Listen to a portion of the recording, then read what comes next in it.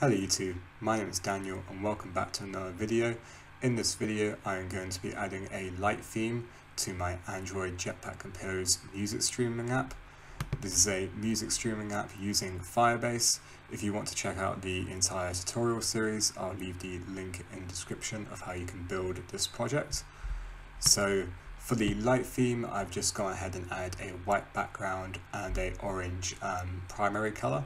So this will switch over dynamically whenever the setting is changed in settings. So at the moment I'm set to dark theme, and if I switch over to light theme and go back to the app, it will automatically change to my light theme. As you can see, this primary color has changed to this orange color, and we have a white background.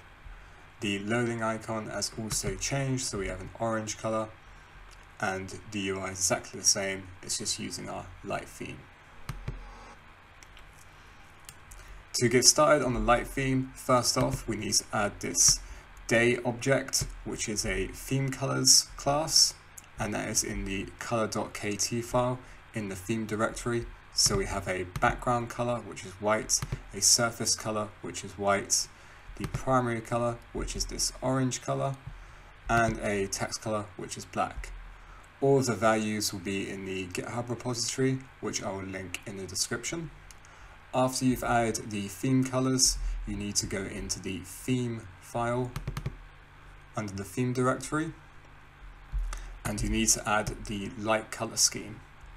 In the light color scheme, you need to pass in the primary color, the on primary color, the surface color, and the background color, and you get this from the light colors class that you created in the previous file, which is called day.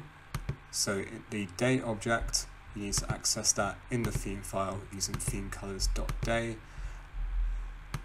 and then you can use the values here for primary, text, surface, and background.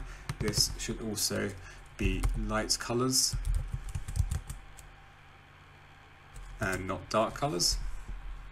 Now, to add the theme to your app, you need to modify the theme composable, so jukebox compose theme, and this needs to take a parameter, which is a boolean, and it will use a system method, which is system in dark theme, and if it is, we will use the dark theme, and if it isn't, we will use the light theme, and that is added here in the material theme. And if you want to see what this method is checking, you can use control and click on the underscore internal method here, and we can see it is accessing the local configuration current UI mode, and it's checking if the UI mode is equal to night mode. Now, once you've updated the theme file, that is pretty much all you need to do to get the theme working on the app. There's only one other small change, which is the status bar. So to change the status bar, we need to go to our theme file in our XML directory. So you need to go to your res folder, and then to values, and then to themes. You need to remove the status bar color from here. So this will look like item name status bar. So you need to remove that. And this also needs to be removed from the dark theme as well. So to access that, it will be themes.xml brackets night. And you can then go ahead and remove that from this theme here. And in your main activity, in the onResume, we need to check whether dark mode or light mode is being used, and that is done here. So firstly, here we are checking whether the UI mode configuration is equal to night mode no, and that means we're going to provide a white status bar, and if it is, we're going to provide a black status bar for the dark theme. In order to have this method, you will need to make sure your minimum SDK is set to 28, and that can be done by going to the build.gradle file and selecting 28 here, and that will allow you to use that method.